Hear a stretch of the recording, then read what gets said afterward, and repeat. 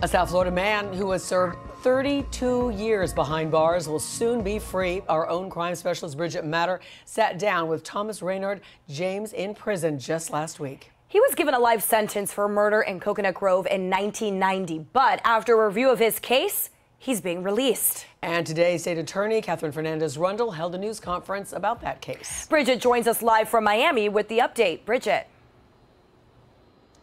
Well, Thomas James, his conviction and sentence was just vacated. He's officially an innocent man. We are now just waiting for him to be processed so he is officially free. This is video of Thomas Raynard James and State Attorney Catherine Rundle. They held a press conference to announce vacating the life sentence of Thomas James. He was convicted in 1990 of a robbery and murder.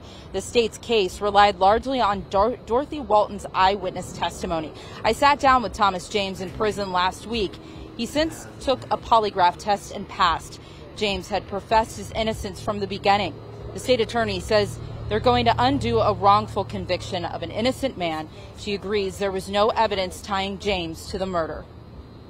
There was no physical evidence that we could find tying anyone to the crime. To deny that such imperfections can result in an injustice would be a willful blindness on our part. It would be turning a blind eye. We can't do that. We must understand that in spite of all the solid, provable criminal cases made every day by police officers and prosecutors across this great nation, we as prosecutors must do all we can to ensure that mistakes do not happen. And when they happen, we have to correct those mistakes.